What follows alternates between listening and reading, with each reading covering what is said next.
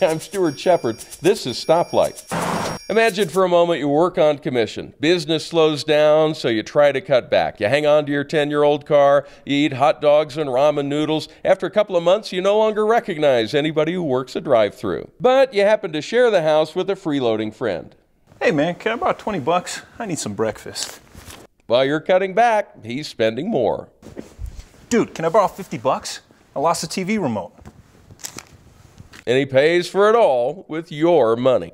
Dude, you need to work a little harder. We're short on cash.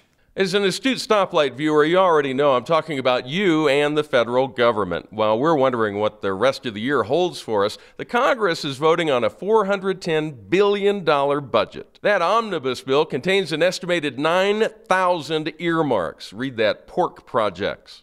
The wheels omnibus go round and round. Hey man, can I get 1,000 bucks? Digital TV transition's coming up.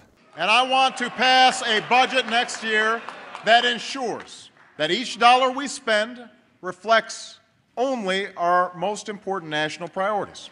But Mr. President, why wait until next year's budget? We're all a little strapped right now, so I'm thinking maybe we could hold off on Connecticut's $2 million water taxi to Pleasure Beach. Only our most important national priorities.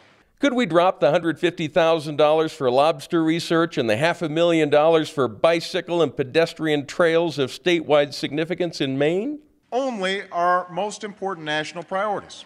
Could Willoughby, Ohio get by a little longer without the $85,000 traffic signal preemption system? Could we wait on the $500,000 for traffic signal modernization in Lakewood, California?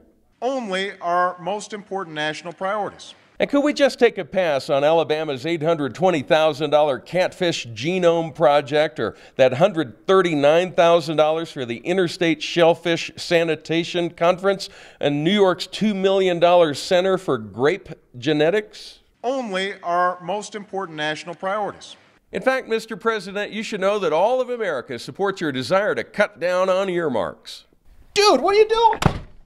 Because right now, spending wisely is our most important national priority.